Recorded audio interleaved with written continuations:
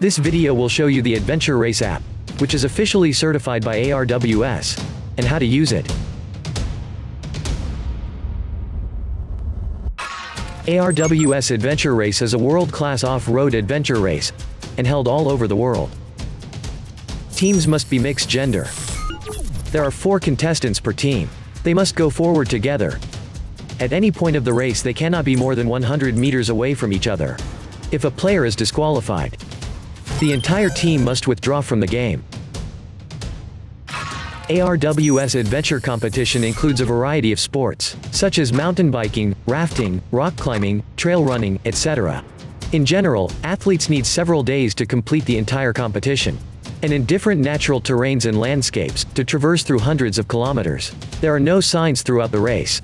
Teams have to go to checkpoints every 20 to 50 kilometers on their own. For fairness, the ability to display locations, maps, routes, distances is prohibited during competition, or any other location information that could be shared via a GPS device. Teams can only rely on paper maps provided by the conference and compass to mobilize. From the rules, Garmin Outdoor Watch seems to be unusable this race. But the Adventure Race app is an exception. This app has been certified by ARWS. Users can open this app, wear a watch to participate in the competition. When the app starts, user can't leave this app unless this activity is stopped. The device records GPS paths data but cannot view it. Hotkeys will be disabled during recording activities.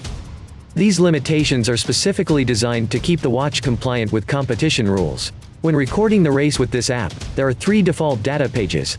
They are heart rate, elevation, timer, lap time and time of day page, compass page, and the start time page. You can also customize other data pages and fields in the activity settings. When the activity is stopped and saved, user will be able to check the start and stop time as the verification of the competition. Update your Garmin device anytime. Check if it supports Adventure Race features. That's it. Thank you for watching.